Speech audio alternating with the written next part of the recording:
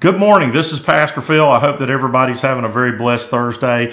I got some things I want to share with you. It's been a while since I've come on here and done one of these from our pastor, but I felt like I needed to share with you today and get us ready for some certain things. Our church, along with many others throughout the country and throughout the world, have been going through 21 days of consecration, 21 days of fasting and prayer, and just really trying to get a hold of God for the year 21.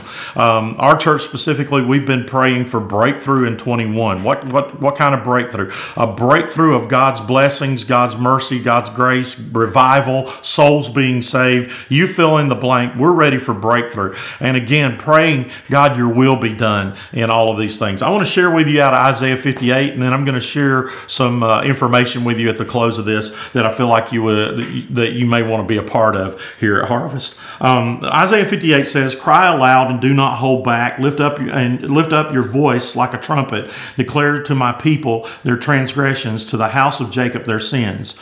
The very first thing that Isaiah says is, I'm declaring this nation needs God. It needs God. And then he goes on and he says, why? Because Jacob's house, the nation of Israel, is backslidden. They have sin in their lives.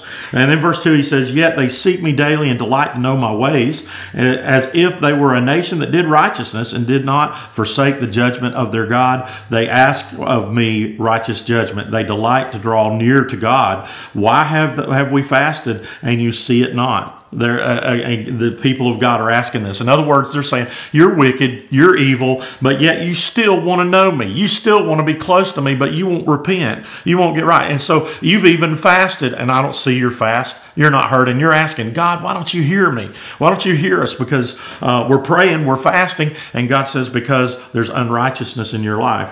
In other words, he goes on, he says, why have we humbled ourselves? They say, why have we humbled ourselves, and you take no knowledge of it?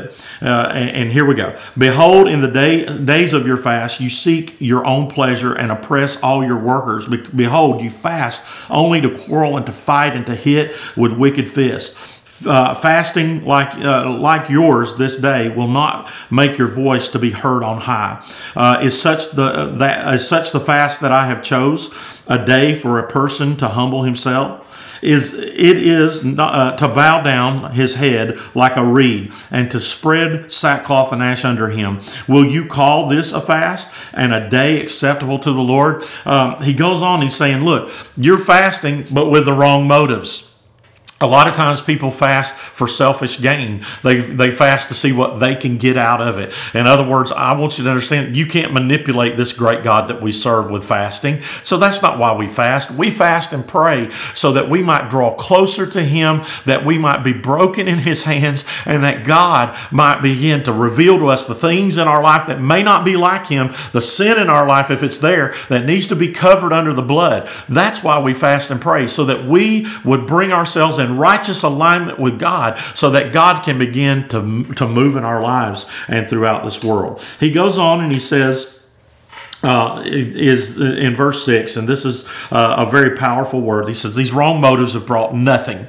In other words, if you're fasting for the wrong motives, all it's going to bring you is hunger or thirst. That's all it's going to do. You're just depriving yourself. But when you fast with the right motives, listen, this is what the Lord says. Is not this the fast I have chosen? He's saying, this is the type of fast: to loose the bonds of wickedness, to undo the straps of the yoke, to let the oppressed go free, and to break every yoke. I believe that God is wanting his people to fast for breakthrough, and he talks about that. This is the fast I've chosen: to loose the bonds of the wicked. I want to save those who have sinned. I want to save those who are in wickedness right now. God's ready to set some people free. And then he goes on, he says, to undo the straps and of the yoke, to let the oppressed go free, and to break every yoke. God wants to break the bondage, the things that we're tied to. There's too many sins that we're tied to, too many pleasures we're tied to, too many things that are distracting us from allowing God to use us to be an instrument of revival and renewal in this world.